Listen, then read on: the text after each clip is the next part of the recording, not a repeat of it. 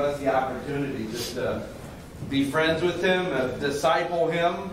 He started developing the spiritual habits in his life, daily getting in the Word, and that's what changed his life. And so he fell in love with the Lord and wanted to go on and do bigger and better things. And all of a sudden, God leads him. He was always, Matt's a very, looks like a hillbilly up there. Yeah. But Matt's, God's blessed Matt with some serious IQ. Matt's very, very intelligent. I don't never have said that to him before. I mean that. Matt's a smart guy. God's using his smarts in the areas he likes to do work with languages and linguistics. So I'm thankful for Matt. And just take time, bro, and run us through whatever you want to, your process, how it works. All right, well, let's start with the video.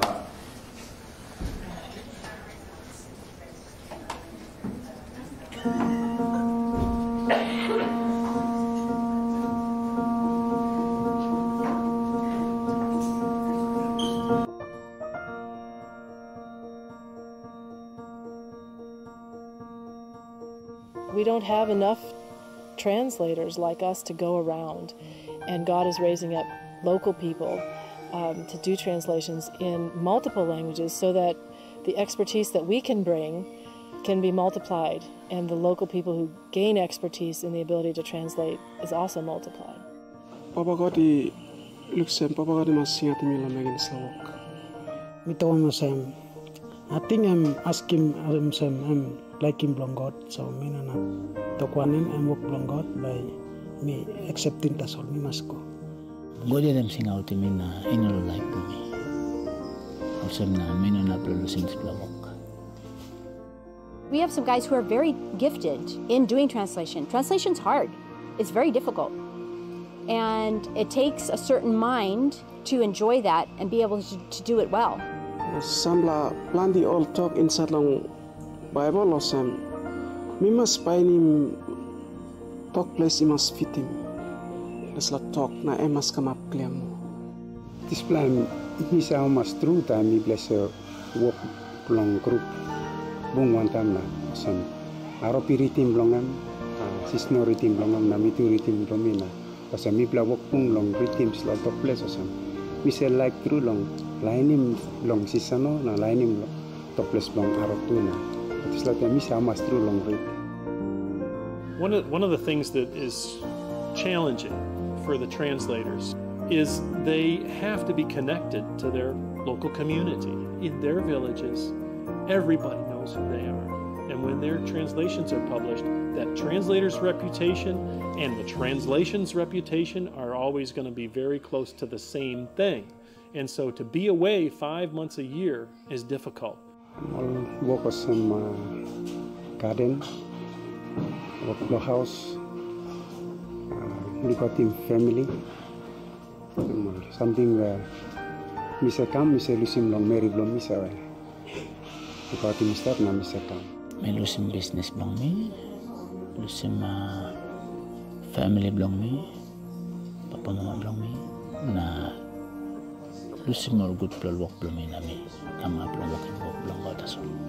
Obviously, our goal in all of these places is transformed lives. We want to see people using the scriptures and relating to God as their personal Savior through them.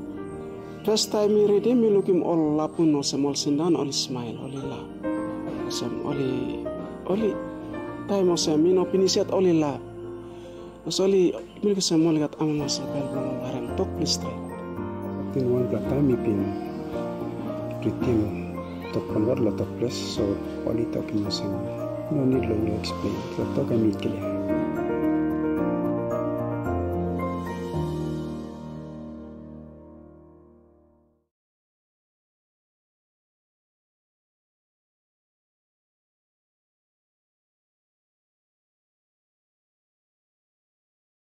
Until I watched the video with y'all. It's been going on since November of 2020 since I've seen these guys face to face. A lot of them.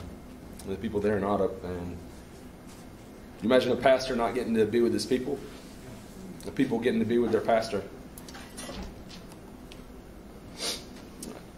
When Paul talks about how he longs to come to them and be with them, this is what I'm feeling right now is what I assume he was feeling. Let me collect myself. What I wanted to talk about to begin with is some of the why, or the reason why we do this work of translation. And when Rachel and I were kind of early in this process, I think we were just newly engaged, and we were talking about Bible translation, or we were talking about missions and then potentially Bible translation. We weren't sure this is what we were going to do at the time. We kind of felt like God was leading us in that direction with my gifts in Greek and Hebrew, being pretty proficient with the two of those languages, but not sure about linguistics as a whole. I went down to Wycliffe in Orlando to their headquarters to a recruitment visit. And while at that visit, they would give me grammar packets of languages that I've never seen before in my life. Collected data of sentences with a free translation of what that sentence meant. And as I looked at those and I compared them, I just had natural gifts that just kind of came to the surface where I could look at what this sentence meant and look at what the next sentence meant, and I could find where the noun was or where the verb was, who was doing the action, who was being affected by the action. I could just naturally see those things in the text. And it was as if God was whispering to me, hey, I've gifted you for this. Yeah. Are you going to use it for my glory? For my good? And one of the nights while I was there for I think about 5 nights. And one of the nights while I was there, a group of us got together and we prayed and we were singing songs to God. We were praising Him and we were praying about this work of Bible translation and how might God have us involved in it. This is not something that Wycliffe had planned. It was just a group of us who were there that we got together and we did it on our own. We had a burden starting to grow in our hearts for this, and a number of people who were in that room are now serving around the world. And while we were there singing and we were praying, God laid on my heart Psalm 19. I had no clue why. Just Psalm 19 came to my mind. And I opened it up and I read, there in the midst of all of us, I read Psalm 19. In the first half of this psalm, we see David clearly laying out that God is evidenced in all of creation. And then if we compare that with Romans, we see that because of that evidence in creation, that there is a God, that man is without excuse. What man does is that even though he knows God, he presses down that knowledge and that truth, and he turns away from it. Man cannot be changed by the evidence of God in creation. But what we do find is in the second half of this chapter, in Psalm 19, we see David lay out what does change a man's life. What does change a woman's life, and it is the Word of God. It is the Word of God that makes him perfect. It is the Word of God that changes his life. And who is that Word of God? None other than Jesus Christ. It's laid out for us there in John that the Word was God. The Word was with God. The Word was God. And that very Word, it came and it dwelt among us. It tabernacled with us. It moved into our neighborhood. Well, there are neighborhoods all over the world where that Word is not there. And so that's why we go. Because we believe that it's the Word of God that changes our lives, that shows us our need for a Savior, and that leads us into faith and salvation through Christ and Christ alone. And as we grow, we start to learn that Scripture builds up, that it lends itself to other benefits, right? I think a big memory verse from discipleship that I always remember and come back to is the one in 2 Timothy chapter 3, verses 16 through 17. And what does it say about all Scripture? That it is given by inspiration of God and is profitable for what? For doctrine. What we know to believe. Right? Right belief. What we should believe as Christians. It's number 2. What? Reproof. Helps us see where we're wrong and where we need to realign with righteousness. The righteousness of Christ. Number 3. Correction. Gets us back on that path with Him, walking in righteousness. And the 4th thing, instruction in righteousness. How to continue on that path. Why does it do these things? That the man of God may be perfect, thoroughly furnished unto all good works. Well, if the Word of God's not there, can these things happen? Maybe.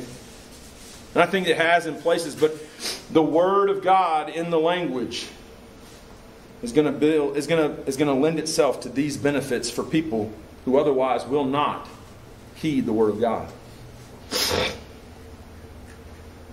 And then I think about Romans 10:13 through 17, where it talks about those who call on the name of the Lord will be what? They'll be saved. And then it goes on and it says, how shall they call on Him whom they have not heard? And how shall they hear unless one preaches to them, right? And how shall one preach unless they're sent? And then you get down to verse 17 and it says, what is hearing comes by the Word of God, right? Well, where does faith come from? In verse 17 it says that it comes by hearing. And how shall they hear unless one's been sent? How can they hear without a preacher? Well, I'll tell you what. We've got a room of preachers in here. But the greatest preacher is this. If Mike gets thrown in jail, heaven forbid, if the Bryans get thrown in jail, if Tony gets thrown in jail, man, the Word of God, you can't throw it in jail. It's the greatest preacher of all. And this is why we do Bible translation, because guess what? Matthew Woods is going to get old. I've been hearing these preachers talk about how old they're getting and all their ailments. And I'm not going to be able to ride in that back of that truck and go all the way out to Otto or out to these back bush areas. It's going to get harder and harder the older I get. But man, the Word of God, it never gets sick. Amen. The Word of God, it never has to take a break or a furlough and come home and refresh to go back and do it again. It never comes home because of insufficient support. And y'all, I'll tell you what, we've had a few scares. It's been hard. As much as I love those people, and I love the people of God at home, man, we've had some insufficient support quite often. This last term, one of the things I didn't share on Monday night was this last term, right before COVID hit. We got pulled into the office by the director of SILPNG. And this isn't a shame of this church, and I won't mention them by name. They committed to give $12,000 for 3 years to our ministry. We got year 1, and year 2 rolled around, and we got an excuse. We got called in. We had been living as if that $12,000 was going to come. Doing ministry. Pouring into the lives of those translators, the faces that you saw gathered around those computers, translating God's Word. We got pulled in and they said, hey, you have a red account that needs to be taken care of. You're in debt to the branch. That doesn't look good to the IRS. I'm in Papua New Guinea and they're worried about the IRS. If you can't get it straightened out, you're going to have to go home. Man, our God is good. Before COVID hit, man, we went from, I'm just going to be honest with y'all, we went from about $12,000 in debt to $15,000 in the black during COVID. And God provided. Not through that church, but through individuals who cared about our family, who cared about our ministry, who cared about God's Word. People provided, and we were able to be sustained during that time. We've been sustained so much during that time that I actually got an email when we first got home saying, hey, you got too much money over here. Again, the IRS is worried for anything over $10,000. You need to send some money home. I'm like, what? And I didn't do anything because I want to leave that money there. Tried to ignore it. And I got an email yesterday, the same thing. So, anyways. Now, God is good. He's going to support this work. But again, the Bible, this preacher right here, it's never going to go home because of insufficient funds. This right here is going to take on the flesh of the people of Barapu and Ramo and Sisano and Malol and Arab. It's going to take on their flesh and their tongue, and it's going to move into their neighborhood, and it's going to dwell among them. And it's going to change lives just like it's changing lives in our churches right here. As people read it, as people hear it, as people submit their lives to the Lord. This right here, it speaks the language better than I will ever learn their language. And the reason that it speaks their language better than I'll ever do it is because of the process of translation that we go through. We don't just say, okay, there's this word endured here. We're going to find a word endured for these people and just put it in there. No, it's a process that we go through. And I'm not the one who's doing the translation, but I'm advising the translation. The real translators are those men that you saw gathered around the table. The reason that they're the translators is because they're going to understand their language better than I could ever learn it. I could live with them for 10 years. And I can tell you what, I could study their language, but I will only speak it in a very formal way. I will never be an insider. And man, they'll be proud. They'll be like, man, we got this white man who speaks our language. And they'll be proud of that. But I won't sound like them. I will sound like an outsider for the rest of my life, but they are insiders. And how better to make the Word of God become an insider in that language than to have mother tongue translators translating the Word of God. Using me as a resource to help that work move forward. And that's what we do. See, when I first went to Papua New Guinea, my thought was that I would do this traditional model. Where you have the expert, call me that, packs his family up on an airplane. The old days it used to be a boat. Excuse my art, it's terrible. He flies all the way around the world to some remote place. And he moves there and he lives for 3, maybe 4, maybe 5 years, depends on the difficulty of the language.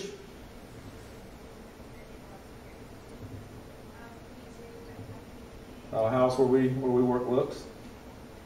There's a ladder to get up in there. He learns the language and he makes some friends.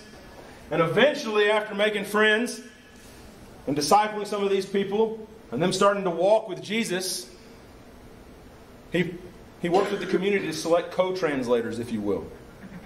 People under him. He does the translation and they give him insight to the language where he is lacking. And over time, what happens is,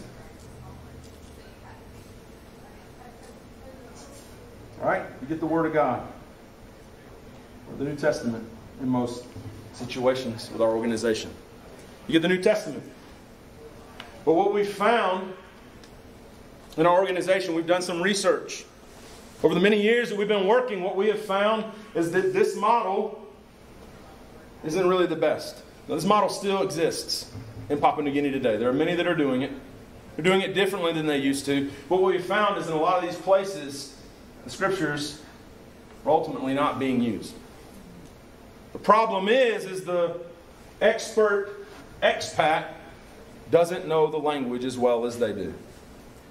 And so what happens is instead of it sounding like someone from their place, it sounds like that person who's coming from outside in.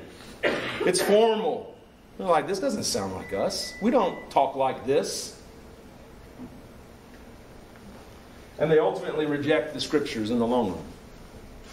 Because you know what else happens is this expert, where does he go when it's done? He goes back home.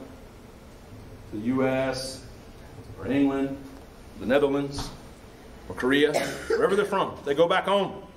The people are left in the village with a book that does not sound like them.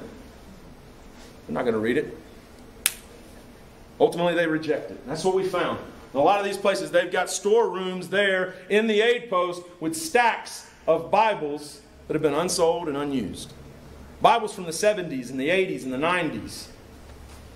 Well, I got to Papua New Guinea.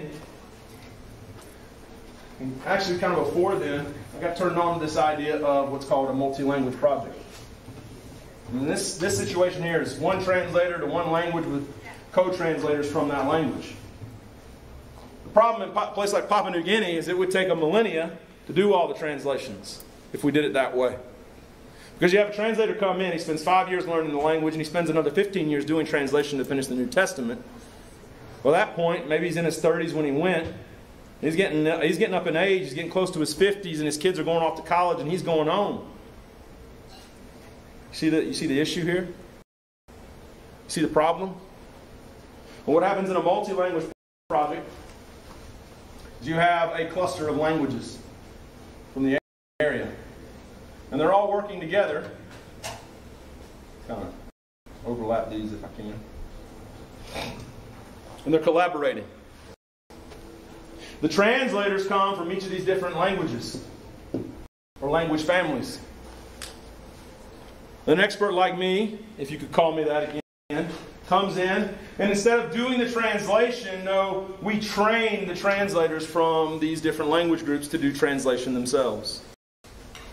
We come alongside of them with the difficult parts of exegesis, which is an expensive Greek term for out of the text. We find the information or the meaning out of the text instead of eisegesis, which is reading the meaning into the text. We help them with the hard parts of exegesis, and we lend to them our understanding of Greek, not Hebrew, because we're not doing the Old Testament right now. And we equip them to do this work. Now, this right here is drawn for a reason. Because what we want, what I said with this old model is, what happens in the long run is that the Scriptures are not accepted. Well, acceptability is a big portion of why a Scripture is going to be used continually or over time. One of the biggest things, and I think we can all agree on this, when we translate Scripture, what's one of the biggest things we want? We want it to be accurate to the true meaning of the Scripture, right? That's number one. If it's not accurate, then we're giving them something less than the Scripture, right? So we can say accuracy, and I'm going to abbreviate it here. ACC. I hate the ACC, but accuracy I love. Accuracy.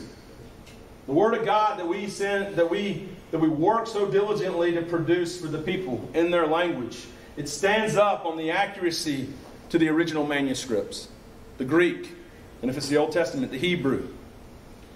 All right, but it doesn't stand on accuracy alone, because we would look at this translation here that's rejected by the people ultimately.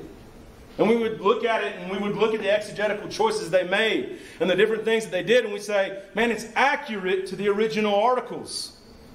But ultimately it's rejected. Why? What's the problem here?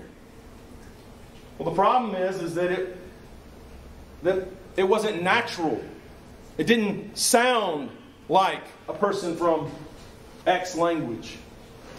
And so what we understand now throughout the years of translation that's been going on is that accuracy is also girded up by a foot. We'll go a different direction with that. It'll look funny. Accuracy is girded up by naturalness.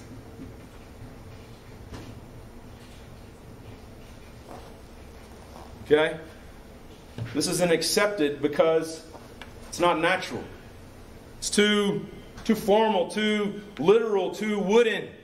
It doesn't sound like the mama who's selling carrots at market or sago at market. It sounds like the white man who came from outside in. And then there's other issues that get pointed out. And these are issues of clarity. And what I mean by clarity, don't get the two confused, because naturalness and clarity could kind of blend together a little bit. But what I mean by clarity is, how do they put important units of prose together or poetry together? What does it look like, or how do they do it in their culture or in their language? And an example that I shared with Brian the other day, and hopefully this will communicate. We use these clauses or groups of clauses that are called a reason and a result all the time in our language. We say, I went to the store because I needed groceries. Well, in my language, the most important clause in that structure has got to come last. But in the other two language communities, the language families that we work with, guess what they do? They would say, I got groceries when I went to the store. Or they would flip it around on its head. It sounds funny if I was to say it. I got groceries. Well, how would we say it? I went to the store because I needed groceries. I needed groceries, therefore I went to the store, they would say. Or something like that. If they say it the other way around, it's not clear. The most important piece needs to go first for them or go last for them. And so we have to weigh these things. We have to consider the linguistics of their language, the way that they would do it so that it is clear when they read it. And then the last thing that I've spoke about already, excuse me, that looks really bad, is acceptability. Now, acceptability, you just have to bear with me. I'm going to punctuate it there. Acceptability. I'm running out of space. Acceptability is important. Now, I talked about it not being accepted because naturalness fell out. Something that I think you heard in the video was what John Nystrom said. What did he say about the translators in the Scriptures? When we're done with this, what's going to happen? The reputation of the translator is going to become the reputation of the Scriptures. And so what we find is these men are having to balance life in the village with this task of Bible translation. See, in places like Africa, it's fairly easy because you get educated men to move to the city and he works with a translator and they just crank it out, man, in a couple of years. But in a place like Papua New Guinea, my translators have an age, a grade level education between 6th grade and some have 12th grade. You're talking about people with a 6th grade education doing Bible translation. Now, they're not just jumping into Bible translation. They're getting training before they go there. And we're pouring over it. I'll get into that in a minute. So the process is slow for us. It's slow because these men, they'll come for a month and they work hard. And in order to keep a good reputation where they live, they go back and they live in their community. They help people build houses, work their gardens. They take part in their community governance and in their churches. Because we want them to have a good reputation. If they left and they moved away and they worked hard for 5 years, their reputation would go way down. And that would end up affecting the acceptability of the translation. If they are in sin, open sin in their community, that would affect the acceptability of the translation. And so this is a big part of producing the Scriptures. Each of these things affect the Word of God, not so much the accuracy, but the Word of God.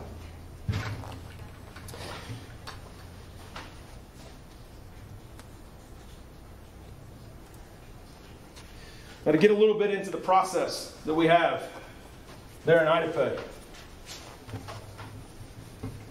Back in the 80s, John Nystrom, one of the men that you saw in the video, he moved amongst the Ottawa people with the traditional model, the one that I talked about earlier, where one translator goes and works with one language.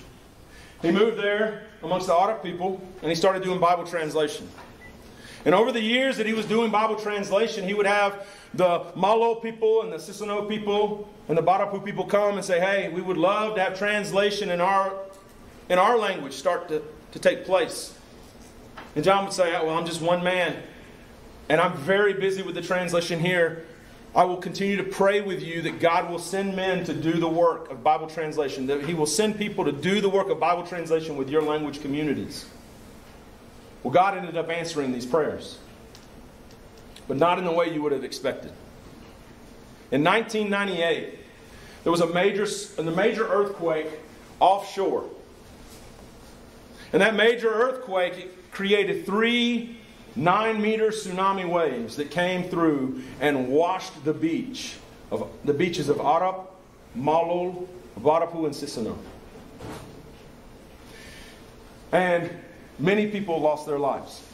You take a group like Barapu who had, I want to say, somewhere around 10,000 people at the time, dropped down to a few thousand people because the tsunami killed them. Threw them against the coconut trees, washed their houses away, washed their canoes away. But 2 of the translators survived. And the government came in and they helped clean up stuff, and they moved the aid posts from the beach to their gardens, inland, on the other side of the lagoon. And And they moved their schools. And they moved their churches there. And so people ultimately ended up moving their homes there. So did the Barapu people. So did the Sisano people. So did the Malo people. They all moved their homes to where their gardens were. You know what happened? They got closer to other languages that were there in the bush. Languages that also did not have translation going on. And these two men, burdened by this catastrophe, said, John, we need to take the Scriptures to these other people as well. We need to find a way to start Bible translation. We do not need another person to lose their life without knowing Jesus Christ as their personal Lord and Savior. And so then they set out on this adventure of, well, how do we do Bible translation in a big group setting? Because the hard part in these three rings that I had drawn is this is one language family. And the languages in this family are similar to one another. But this language family is not like this one. And this language family is not like these. Within their group, they're the same. Well, that creates some complexity. How do you do translation when a language is not similar to one another? How do you expedite that process? Well, we've found a way. And it's been really neat. And I hope to lay that out for you clearly here. I've kind of toyed around with a couple different ways of showing this, and I'm going to try the new way that I've thought up. So hopefully it works out. Please ask questions if you have them while I'm drawing this. Early on in our process, what we do is we start with the Arab people. They've been translating for the longest time. These troop translators are still involved in the program. They're getting older in age. So what we're hoping is we're training new guys to come alongside them and kind of pass on their expertise to them to join us in this work. But the first thing that we do is John Nystrom works with the Arab people, those two translators, and they produce the Arab translation. They use the Greek, they work together, and they produce the Arab translation. And out of the Arab translation, they create what we call a BT. Now, BT is what we call a back translation.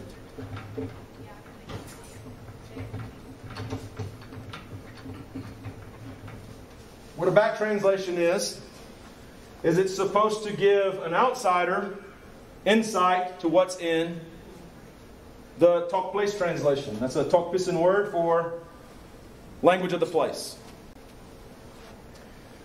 And it is in Tok Pisin.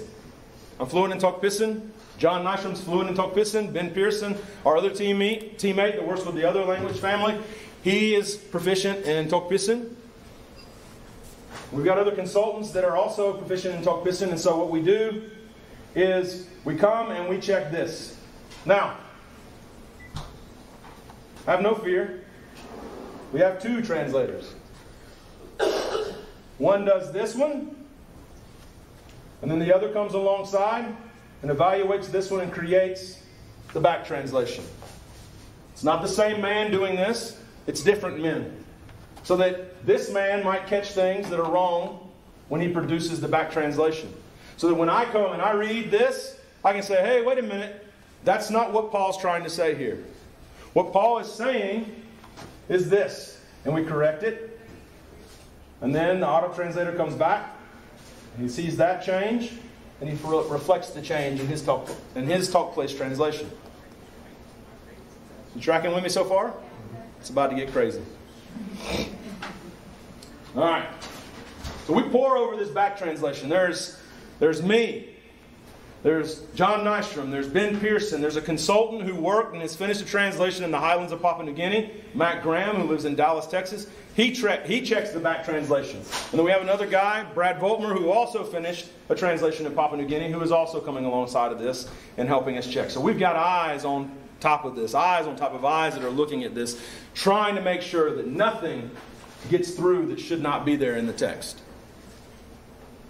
After that's gone over, initially, we've got some initial drafts that are very, very thoroughly checked and in good condition. And then what we do is we pass that on to these other translations. Okay? So, the languages that are like Arab, Malol and Sisano, they're both Austronesian languages. It's just the name of that family of languages. They stretch from Madagascar all the way up to Polynesia. the largest swath of a language family in the world. They're spread out. They're not huge populations, but the Austronesian family of languages are spread across. And the reason we know that is because there are languages in Madagascar that when they count, 5 is this word. And you start looking at some of these other Austronesian languages that are stretched all the way over here, and the same word basically is in their language, 5, and it's hand, basically. Now, I mean, I think you'd find hand for a lot of languages would be the number. The word for hand is the same for the word for 5. But what I'm saying is the look of the word for 5 is the same in Madagascar as it is for this language over here. It's very, very interesting.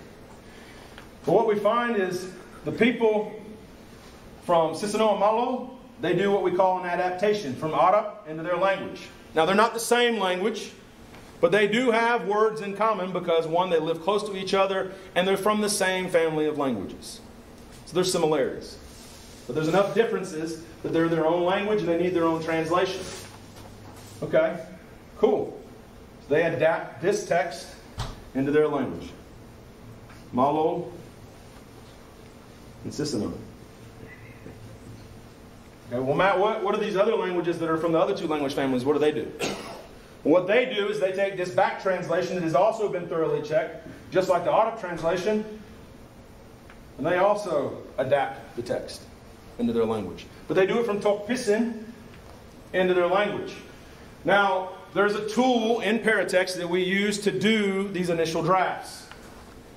And in that tool, Paratext, they have what's called an interlinearizer.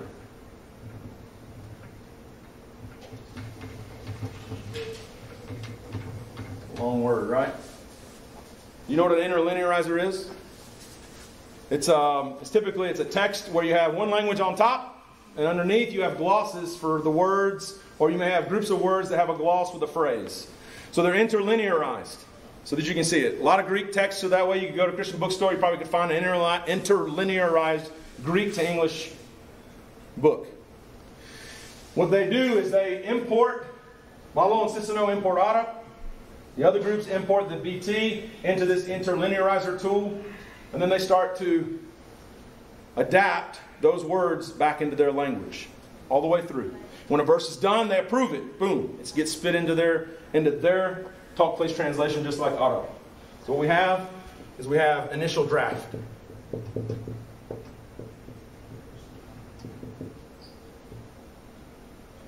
But you also have here, let's see, we got Onele, if I'm spelling that wrong, and SCO languages. They use the BT. But this is the step in the process. This first step. The initial draft, they use an interlinearizer, and they do it. And then after they've created their drafts in their language, they also have another translator who comes alongside of them, just like the Arab. A second translator who creates a back translation for their initial drafts in their language. So they'll have, for example, Warapu will have their translation, their text, and then they will also have a BT. Okay? And at this step, once they've completed their BT, I use an interlinearizer tool to gloss from the back translation into their language, and then I start connecting. And I'm learning Warapu and Ramo and Po. I'm learning these languages. Again, I'll never speak it well, but I can see things grammatically that are askew that they often don't see.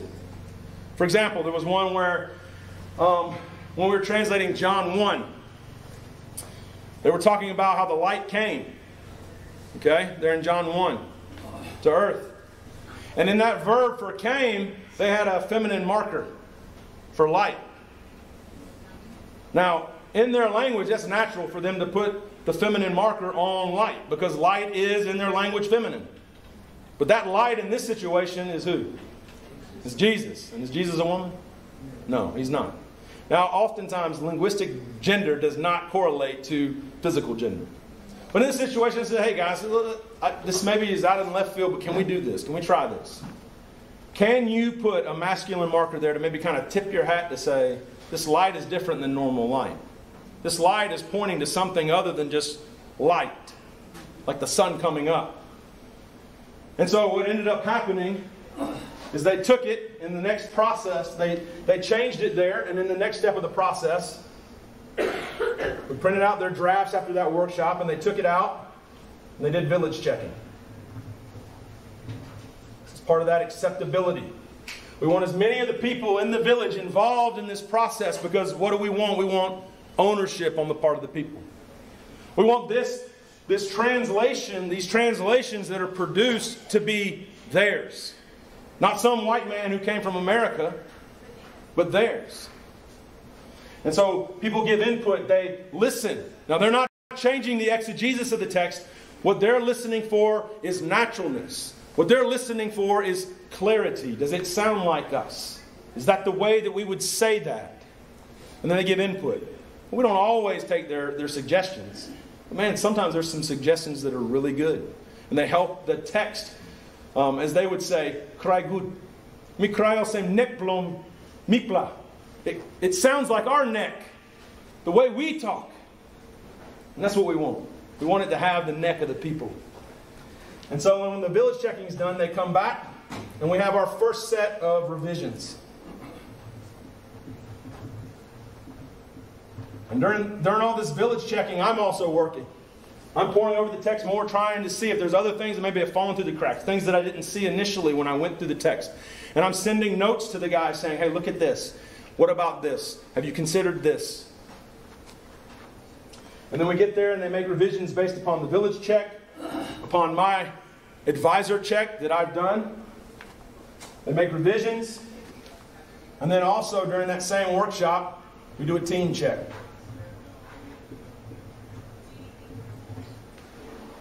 Now this team check, what happens there, so this village check is helping with this, and also this.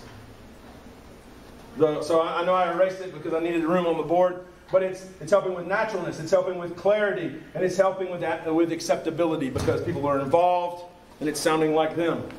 This part here is working on this part, the accuracy. We're doing a team check. We're looking at it. We're communicating with one another based upon maybe insights that we got from different places. Well, so-and-so from my place said, have you tried this? And we tried it. And Ben checked it. And he's approved it. Would that work for you?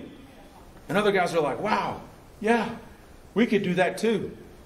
And then they adopt that change. But these team checks have been a great opportunity for that, but also for training. Or maybe I found something in the exegesis of the text that was askew. And in this team check, we bring it up as a discussion amongst the group. And we talk about, well, what do you think here? And what do you think? Looking at the text, how would we do that? How would we say that and be accurate to the original manuscripts? And we get insight from them. And we train them on how to look for these things. How to discuss them. And then from there, after that workshop, so this is the first, this happens between workshops. This is the first workshop with that new text. This is the second workshop with the new text. They can have another village check. I'll get my black pen.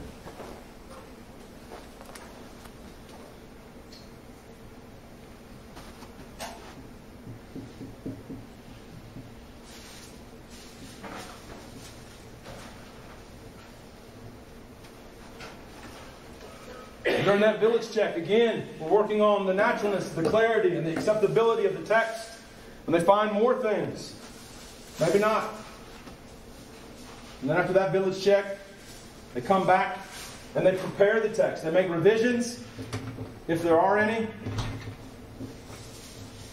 they come back and they prepare for consultant checking.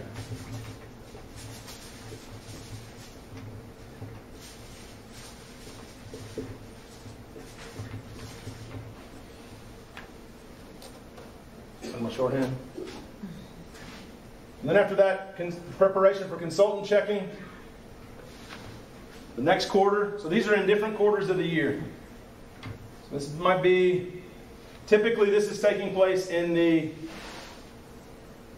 third quarter of the year, fourth quarter of the year, first quarter of the year, And then the second quarter of the year, so January, February time period, somewhere in there. Our year starts in October. What ends up happening is we have our consultant checking.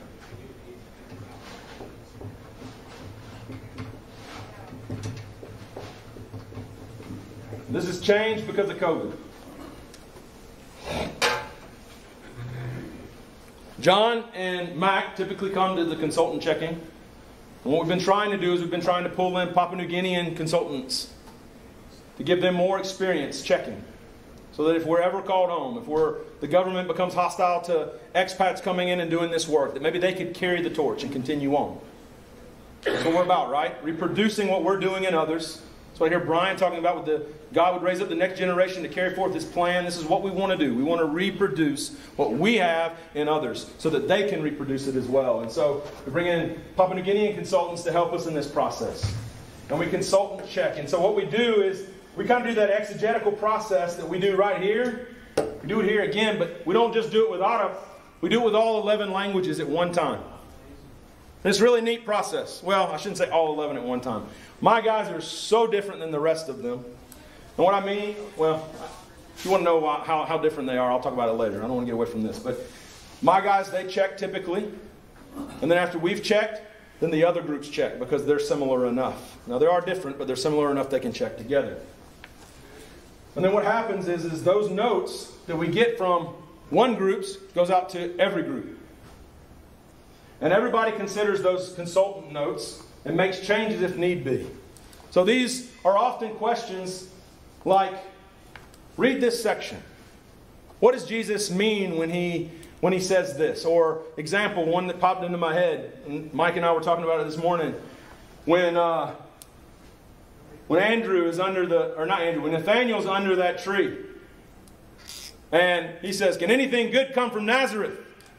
Well, in our places, a lot of our languages can't ask that question. Because that question would sound like a question that you want an answer, yes or no. That's not a yes or no question.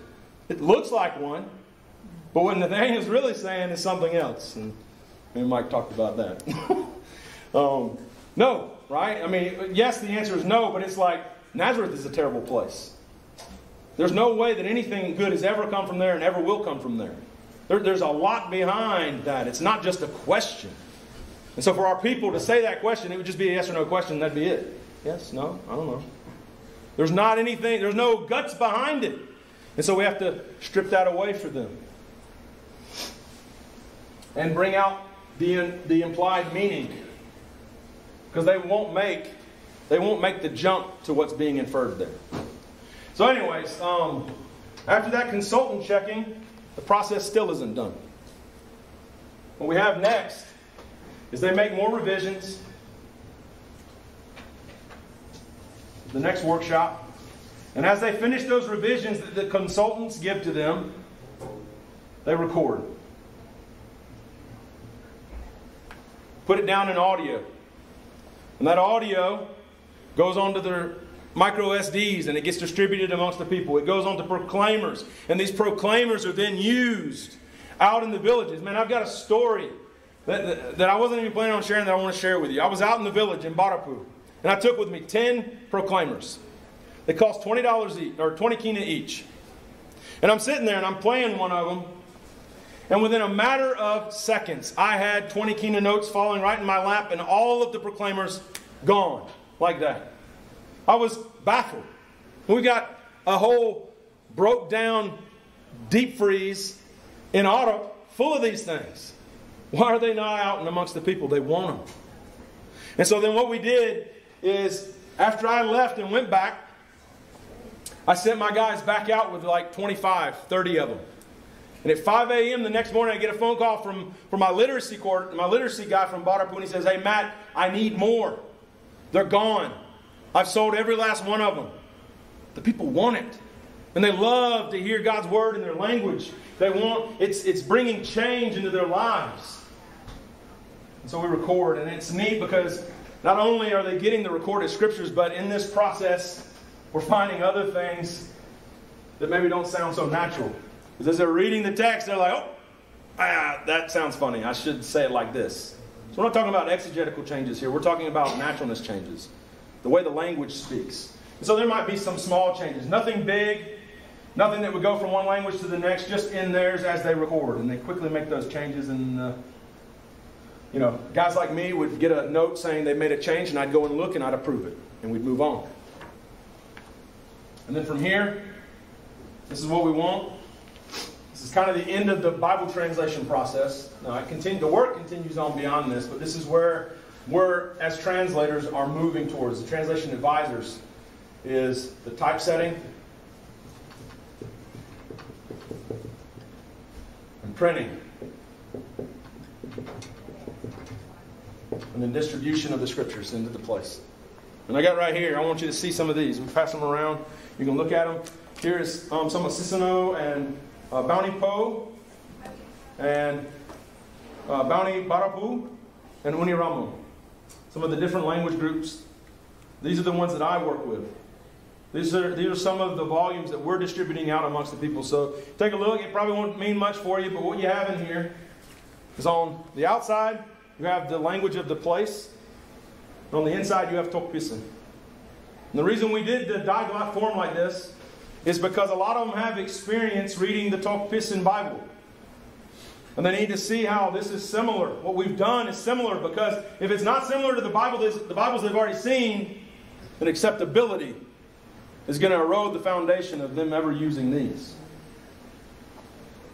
And then also, it helps people. Like a man from Barapu may marry a woman from Aro. And she may know a little bit of Barapu, but having the Tokpisin right here will help her learn more of the Barapu. So, it's really neat. Take a look at it. They're right here on this table. We can pass them around if you want. But, this is kind of our process. And I don't have this is kind of all I have for you. The hope is that the work would not stop right here. Right? The hope is that as the word goes out, that what would happen? That what we have there in Romans chapter 10, right, would take place. That people would start to call upon the name of the Lord, and that they'd be saved. That they would be able to read the Word of God and hear the Word of God and believe by faith in the Lord Jesus Christ and be saved. Because there may come a day where missionaries do not go. There may come a day where the church is persecuted and people have to go underground. But I tell you what, this can be persecuted and stand strong. It can be memorized and passed on. This right here doesn't take a break. It doesn't leave. It doesn't get sick. It doesn't run out of funds. No, it stays in the home and in the hearts of the people who read it and submit to it. Our hope is that the work wouldn't stop with a translation in hand, but it would continue on, going further and further and further out, and just spreading out throughout the nation of Papua New Guinea and the different nations of people that are there in that country. And then it would sweep the world like a fire. People would have the Word of God in the tongue that they heard their mama speak to them from the time they were a baby. That the Holy Spirit would take those words and pierce to the depth of their soul. They'd be convicted of sin. That they would repent and turn to the Lord Jesus Christ for salvation. That's our hope. This is our process. Thank you all for listening.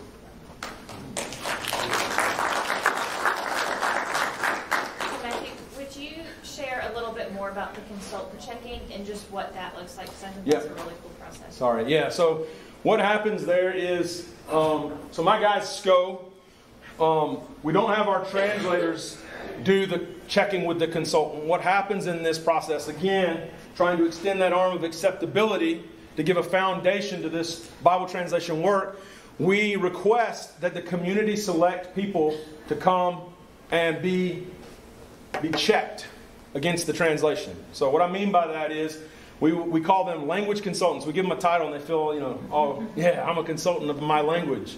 They come in and we would ask them the questions. We'd say, okay, let's read verses in John chapter 4. Let's read verses 1 through 6.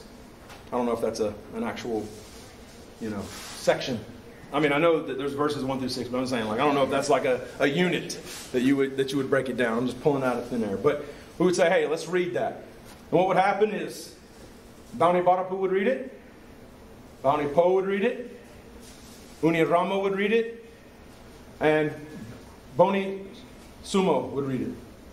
Okay, and what would happen there is, after it's read, we would look at these consultants. And the translators are there with them, sitting on either side of these consultants. And we would look at the consultants. We're not looking at the translators. We would say, hey, based upon the reading of this passage, what is Jesus saying to so-and-so? We're eliciting information based upon what they read in the text. Because we want to make sure that the plane is landing where it's supposed to land, in the language. And they'll give us input. And then we say, okay, very good, very good. And they may be completely off base. It may be like, it may be some off-the-wall kind of response. And we're like, well, that definitely missed the mark. But it looks like the translation is actually good. And then we'll ask the next group, and we'll say, okay, well, is that what you got? And they'll be like, no, in ours, I have this. And we're like, okay, good. That's what we're looking for. And then the other guy will go, oh, yeah. Sorry, I misread this. That is, a little shamed. But he's like, yeah, that's what that means. And then the next group, next group, no, we have this. Okay, well, we need to make a note there. And then I'll send out a note right on the spot. The other consultant's checking. I'll type up a note and then send it. And then I'll send it to all of the groups saying, hey, make sure here that you don't have this mistake. So-and-so had it. Let's make sure we don't. Okay? And so that's kind of that process. It goes around. And then the next group, they'll start the reading on the next section. Everybody reads it. And then we ask them the question. And then we go around the room, making sure that everybody has either the same response or a different response based upon what we're looking for from our question. So, yeah, it's a pretty rigorous process. I hope that's what you see. That this isn't, we're not like slip-slopping paint on the wall. No offense, Bob. But we're walking slowly through this. This is a process. And it takes years. And Bible translation is what we're there. It's the work that we're there to do, but what we want more so is we want to train these men to go and do this same process elsewhere.